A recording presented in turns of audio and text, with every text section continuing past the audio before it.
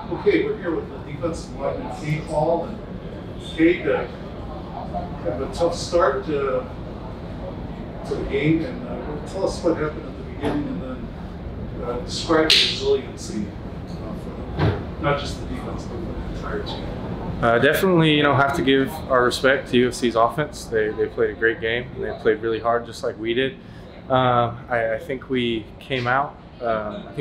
Pretty strong, and then we're struggling to keep up that resiliency throughout the game. I'm just really proud of how the defense played. I think we played a fantastic game, and we got a lot of stuff to fix, and we're going to get on it. So it's 10-0, and defense is slowly starting to come around. The offense is still struggling.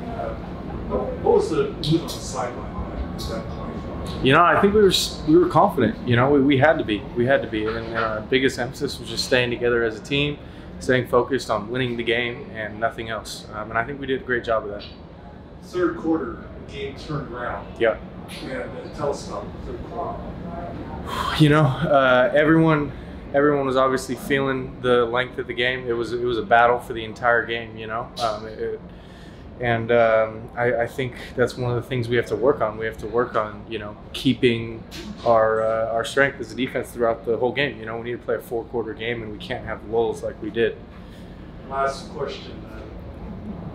Now you can turn your attention to conference play 2 weeks against Hawaii. What are some of the things that you and your teammates can look forward to? We're very excited to start conference play. That's obviously the ultimate goal is getting to that championship again. But to do that, first we got to beat Hawaii, and that's going to be all we're focused on for the next couple of weeks. And I'm just really excited to get started and play against an MLS team.